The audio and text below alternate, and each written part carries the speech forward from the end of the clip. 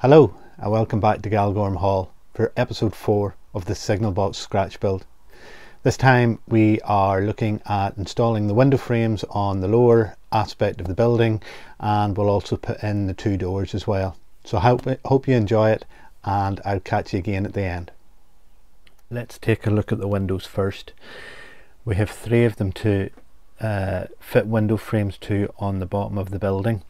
So first of all, what we were going to look at is installing a little windowsill, and for that we're just using some plain Plasticard, and we're going to cut that to approximately 3mm in width. Now with that strip of Plasticard cut, what we then want to do is notch out on either edge to allow the windowsill to come round the side of the brick. Now you need to measure up your own window aperture to ensure that you have the right dimensions. For me, we're talking 11mm from side to side, and we want to take a wee notch of 1mm out of either side of that. I'm going to try and do this freehand.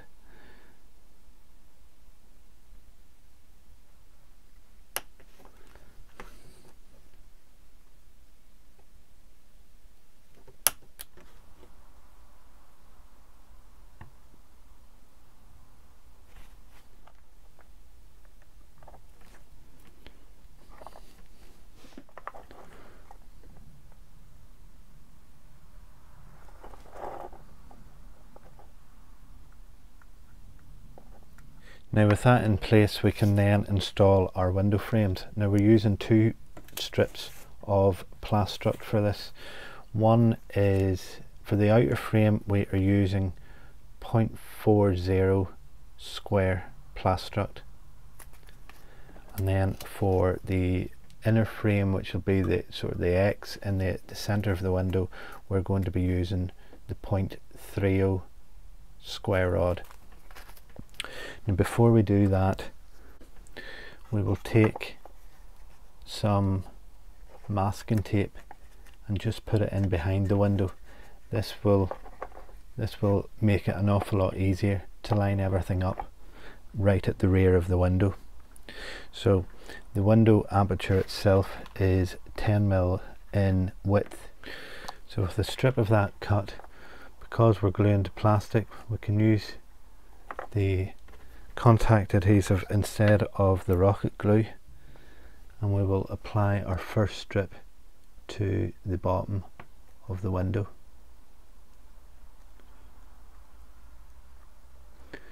Now, ideally you would like to do these frames fairly tight fit. It will certainly make it easier to keep them in position.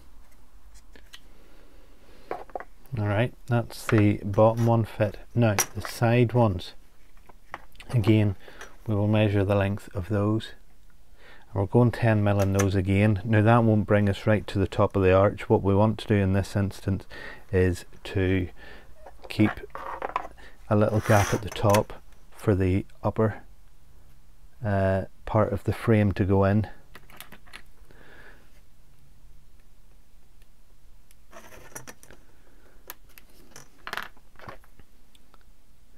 We'll have to use the rocket glue for the side pieces because they're being attached to the card rather than to any plastic. Now the upper one is much the same. It's approximately 10mm. It will just be slightly larger because we do need to bend this one. So I'm going to do about 10.5 on that one. Now before we try and fit that, what we want to do is just manipulate it and try and create a little bit of a curve to help it around the curve of the upper part of the window. The plastic is just a little bit too stiff to pop it in there and do it itself, and at least by curving it yourself beforehand, it will remain in that position rather than trying to spring back to straight. Now you'll also find with this one here that you maybe need to just trim a little bit off either end of it to ensure it'll fit. I've actually cut that one too long, so I will trim that and we'll test fit it until I get it to the position where I can glue it into place. So again, it's a touch of rocket glue, and I find the easiest way of doing this is to get one end in first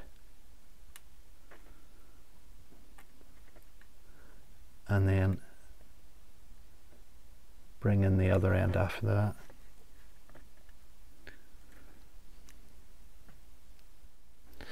Okay, so the next stage then is we'll put our bar across the center, and we're going to use our 0.30 square rod for that. Now the measurement for it is,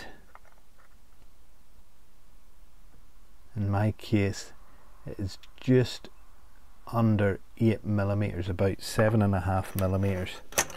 And again, we want to try and do as tight a fit with this as possible.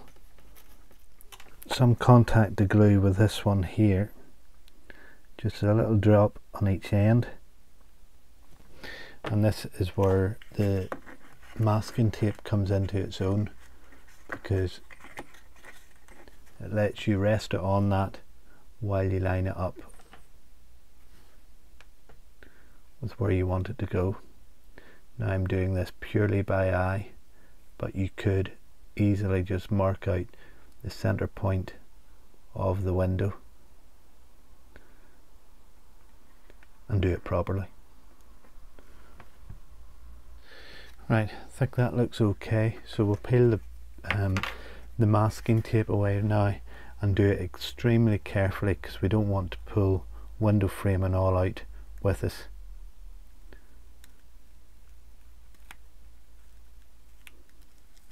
Just like that. That one there does, that frame at the bottom there just hasn't quite caught.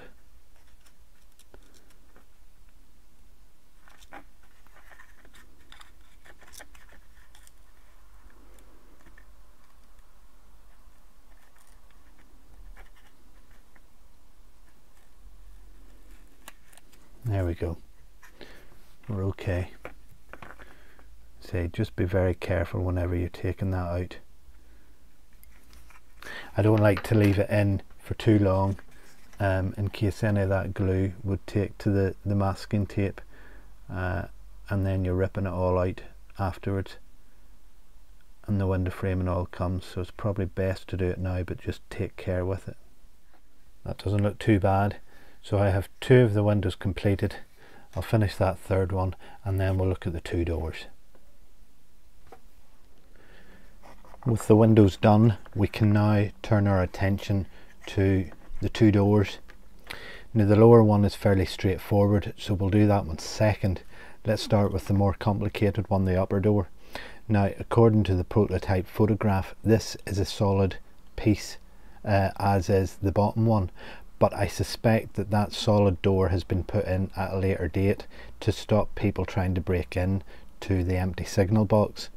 I would imagine, like most signal boxes, that it had a window on the upper, certainly on the upper part of that door, so we're going to do exactly the same. For that, we are going to turn our attention back to the signal box windows that we used for the main part of the structure, and for that we want to take one of the 3 piece, or the 6 pane of windows, and cut that out, and we're left with that. And then what we're going to do is to take away 1 pane. Now we want to do this as carefully as we possibly can, and we're going to get right up against the frame of that piece there and cut it out, making sure that we don't rip the thing in the process. And I don't want to damage the actual frame itself. It's already bending slightly just by tugging at it there. So I'll take my sandpaper and we'll just gently sand that until it's smooth. Okay, with that done, that will marry in absolutely perfectly with the upper windows, almost as if it's an extension to the entire box. But what we'll need to do is obviously fill in the bottom, and again, like we did with the little corner pieces here, we can take a part of the bottom of the fret of the windows and create our bottom panel for the door. Now in my case this is 11mm wide by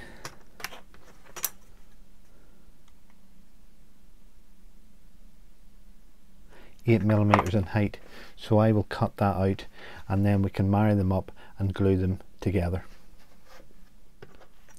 And for that we are just going to use good old rocket glue.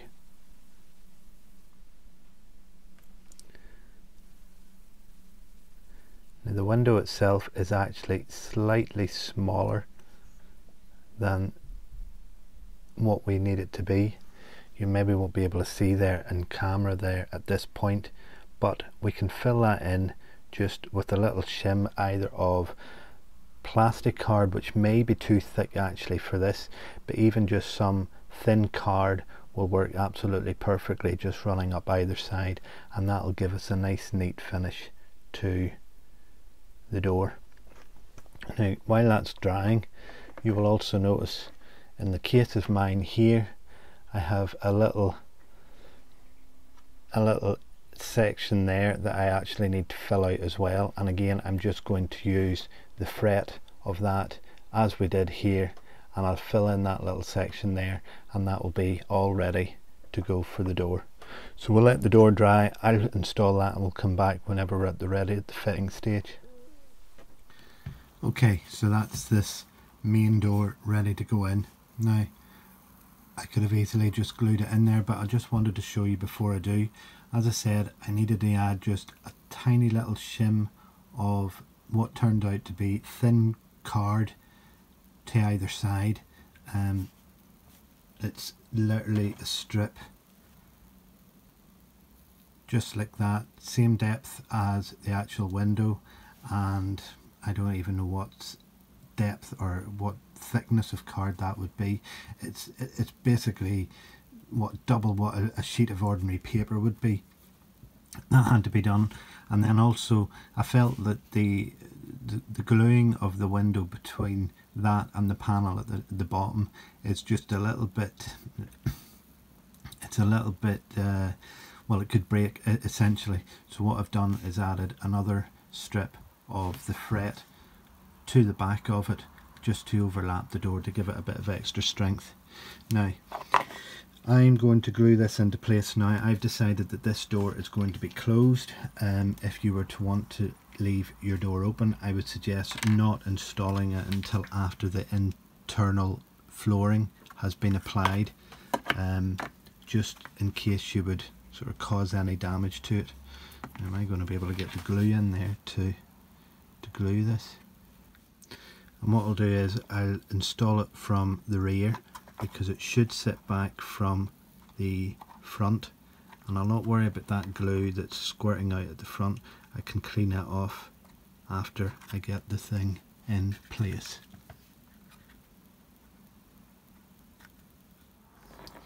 And I'm just using a wet cotton bud to clean off that excess there. The rocket glue cleans off very well just with something moist.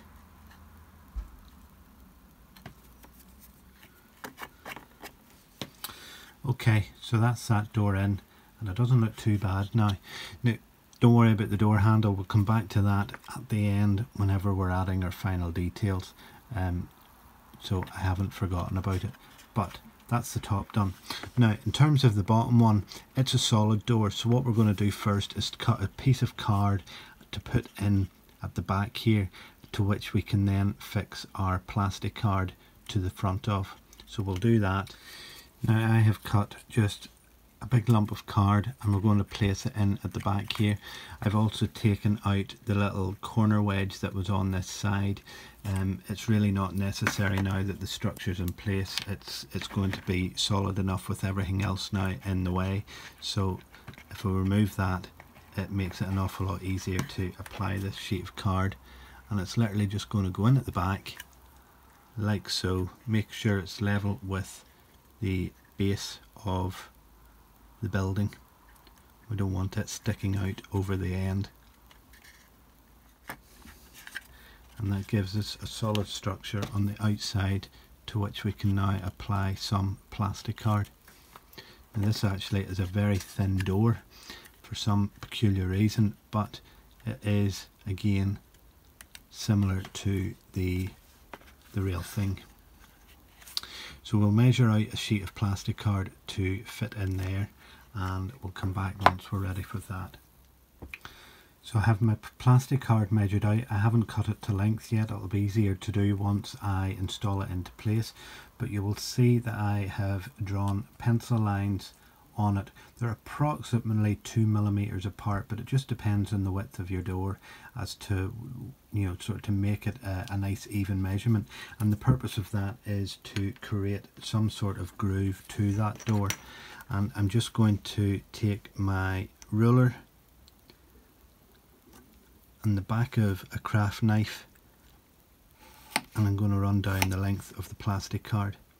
Now it may not show up that much, but whenever it comes to painting it at a later date, hopefully those grooves will help just add a little extra touch to the finish of the building. And now we can add this to the building. If I mark up with the pencil the base, and then I can cut that.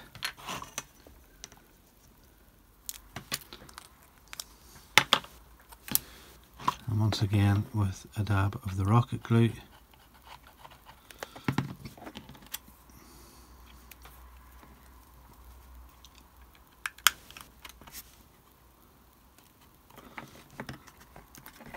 we'll set that into place. Now to finish this off, if we take our 0.3 square rod,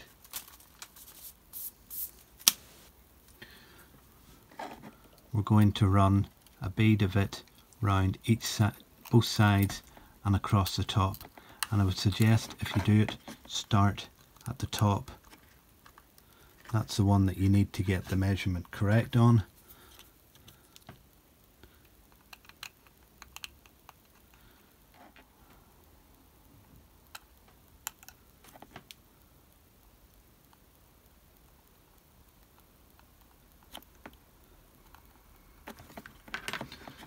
And what we'll do this time now is we'll just run our glue down the edge, and we'll fit our rod now before even cutting.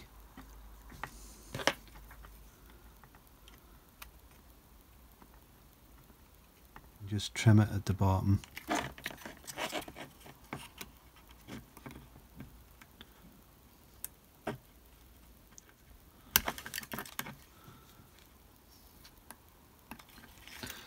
And there we are, our second door is in place. Once again, we do need to add door handles to finish it off, but we'll come back and do that at a later date. Now, that concludes doors and windows for the entire building. At this point, I would suggest going ahead and painting it in your chosen colours. I will be painting mine in Revell's, Humbrol's Matte 103, but that's purely to tie it in with what I have done before with the other signal box and with other buildings in and around the branch area of the layout. Once that's done, we can apply some plastic acetate to the rear of the windows with a dab of Yoo-hoo to fix it to the plastic, and also to the upper windows as well, and then we can go ahead and look at the internal aspects of it. With the windows and doors all painted up, it really is beginning to come together as a proper looking signal box. Now, I had hoped to do a little bit more work on this episode with regards to the internal aspect of the building, but in all honesty, the amount of detail that was required to put these windows and doors in actually surprised me a little bit. So we'll come back to that in the next episode, and we will also hopefully start looking at installing the roof onto the building as well. So until next time, thank you very much again for watching. If you've enjoyed the video, please comment below and say so. Please like and subscribe if you haven't already done so, and most importantly of all, during these trying times, please stay safe.